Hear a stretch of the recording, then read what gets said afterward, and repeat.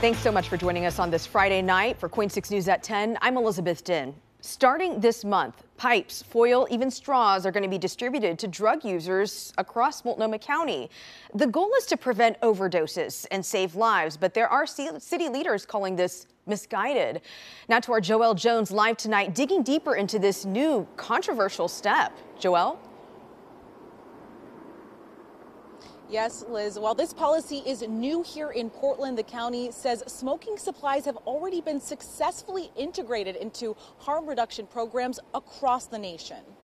We're in a completely new situation. We need new innovative strategies. A new controversial strategy to address the drug crisis is being rolled out by Multnomah County this month. Amid rising overdose deaths, today Public Health Director Jessica Guernsey confirmed the county will begin providing smoking supplies like tinfoil and straws, along with pipes and snorting kits to drug users as part of their existing harm reduction program. The new part of the program is that we're adding supplies for people who smoke drugs.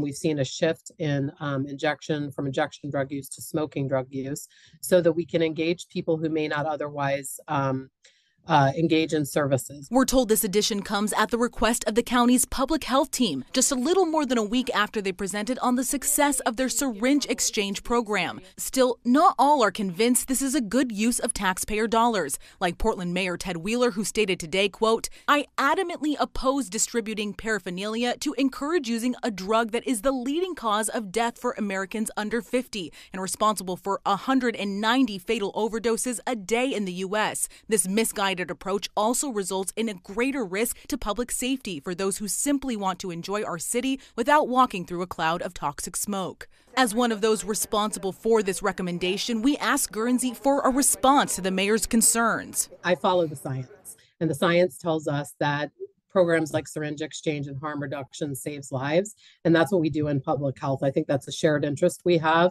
And, I know some of these methods can be controversial, but that's what we're really looking at. We're looking at the severe, risk of overdose and death and using the science to build a bridge to prevent that.